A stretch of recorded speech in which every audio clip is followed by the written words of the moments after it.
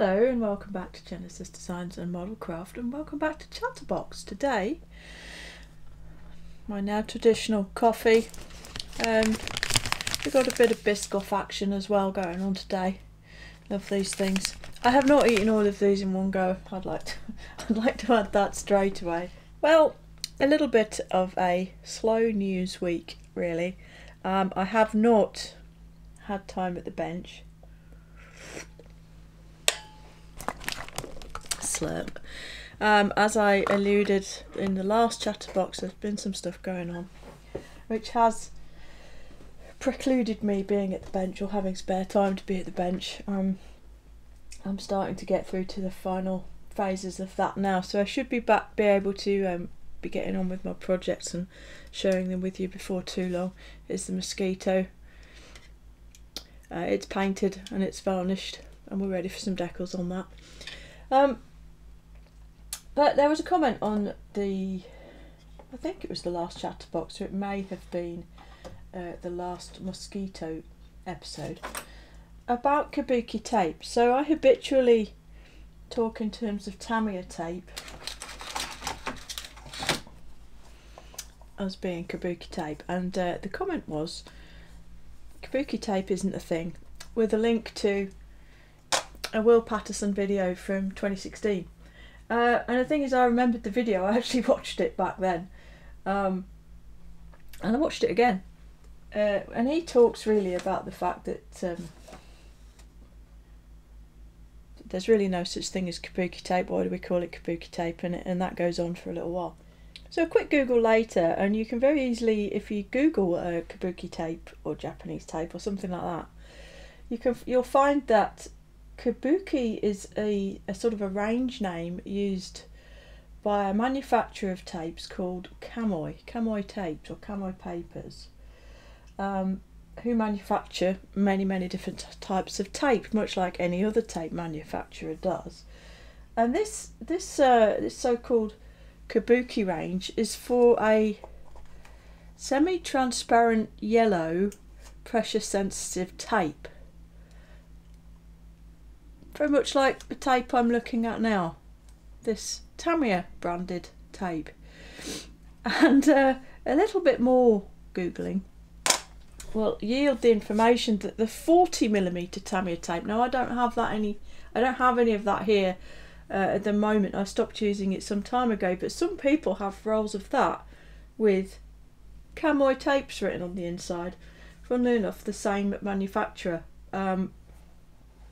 So I think it's just become a well-known, a sort of a thing that people call Tamiya tape, Kabuki tape, much the same as the way that here in England we refer to vacuum cleaners as Hoovers, Hoover being a brand of vacuum cleaner.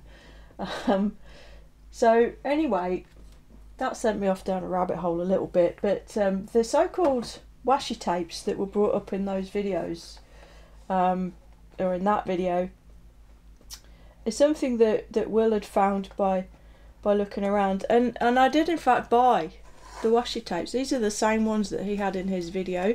You can see the slightly aged nature of this packaging.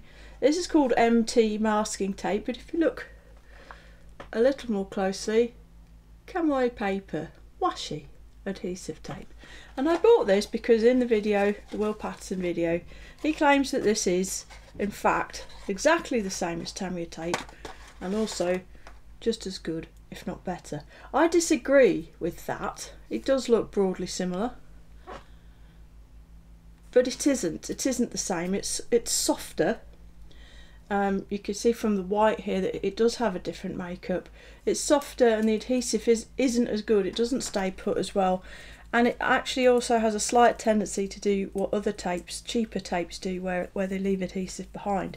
And that is why several years later all of these brightly coloured tapes are still in this box.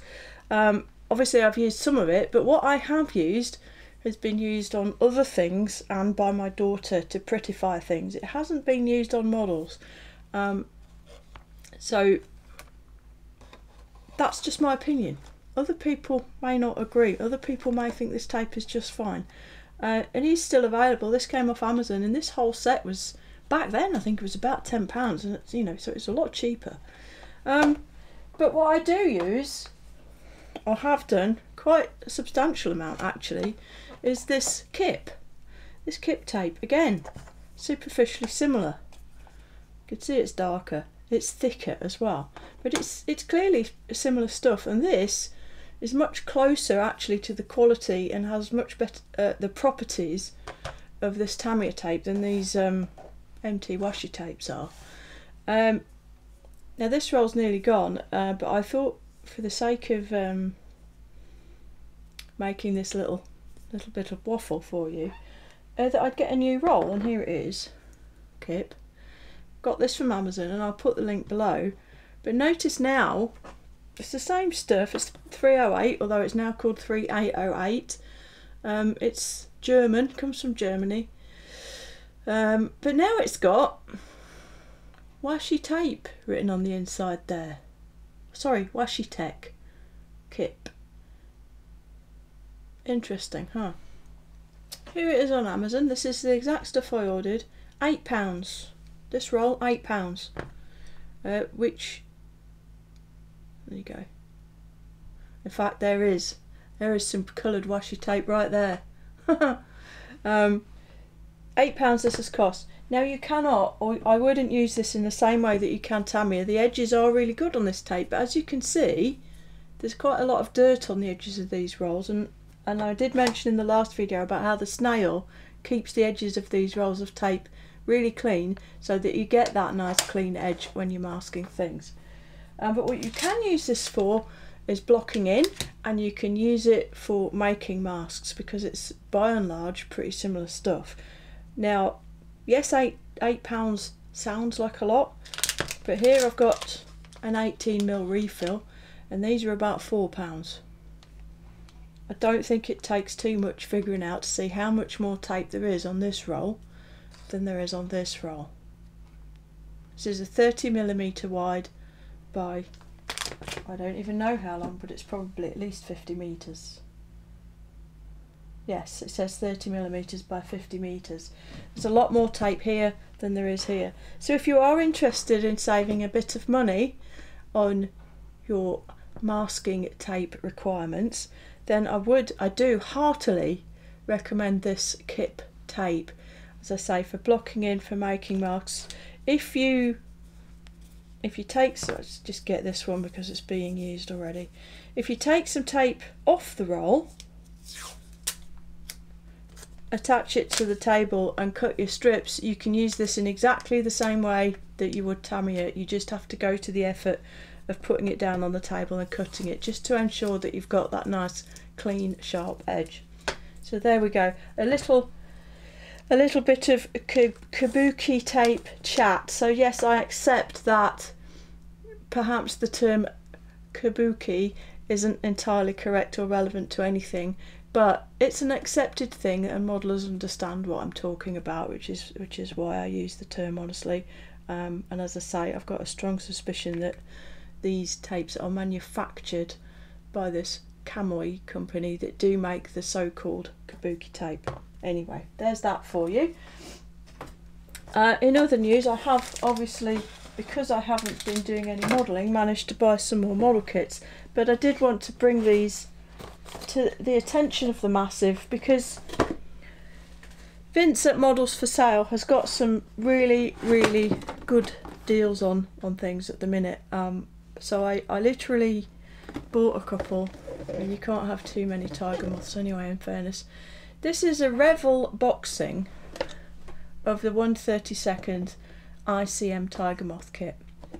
The 1/32 ICM tiger moth in its sort of solitary form will set you back roughly £35-ish. Bit more, bit less, depending where you're getting it from and all the rest of it. This, £22.99. Yeah, £22.99. It's a Revelry box. It's exactly the same kit.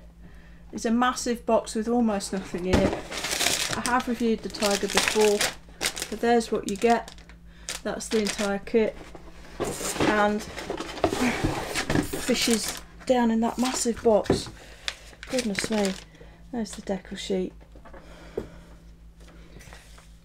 instructions, and Revell offer 2 schemes, both modern restored aircraft. Interesting departure. This one, which is branded by the Royal Mail for some reason, celebration 500 years of Royal Mail, and this one, a Swiss registered civil aircraft in a really beautiful scheme. Very, very nice, but it is the beautiful ICM plastic in a bargain package, $22.99. In a similar vein, and one that I didn't already have and had been covetously glancing at on many, many occasions, the Gladiator. The Gladiator is such a characterful beast. They're so wonderful and they sound so glorious, the real ones. And I hadn't yet picked up the ICM version of this, but here it is again in a Revell box, and again smacking myself in the face with this. A ruinously large box for one sprue package.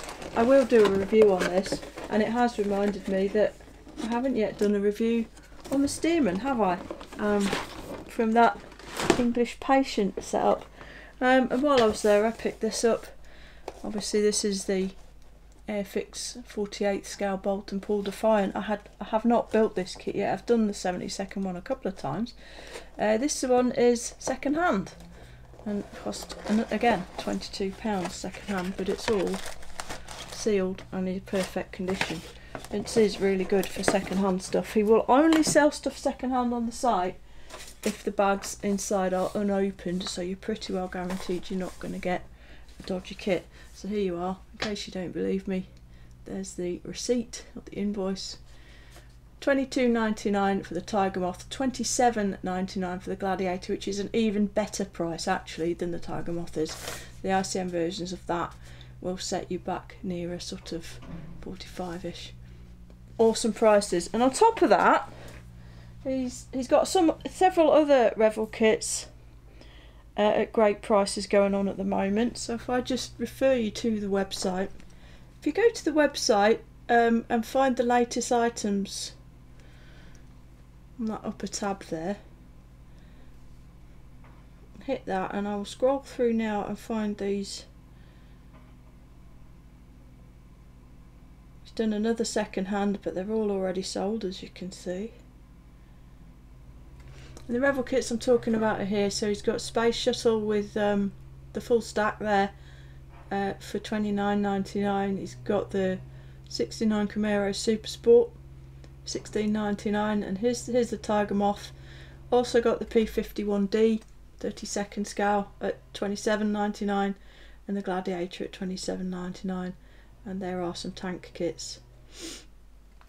Currently 9 Gladiators, 18 Tiger Moths, and 17 P51s left. But as well as that, he's got some ridiculous deals on some Edward stuff here at the moment, in my opinion anyway. So the 1/48 scale BF109 G10 kit for $11.99, or a Profi Pack 1/72 Focke-Wulf 190 for $10.99. I realise my lights are getting all over the phone. Some really just great prices on some of these Edwards, and again he's got multiples of these. So if any of that interests you, I would say hop on over to Vince's website and have a look, because those prices are just simply fantastic. But I am quite happy to have finally got my hands on the big Gladiator, and at those prices I really thought I should let you lot know that they were there and they're available before they're all gone, because they are dwindling rapidly. So that's it for this Chatterbox, a short and sweet one. As I said earlier, I am hoping to get back to relatively normal bench duties within the next week or two, so apologies again for the ongoing lack of content. I do have a couple of reviews pre-filmed, and I'll try and get those edited and get them up just to give you something to watch. So I hope you're all well, and I'll leave it there until next time. So it only remains for me to say, look after yourselves, look after each other, and Genesis out.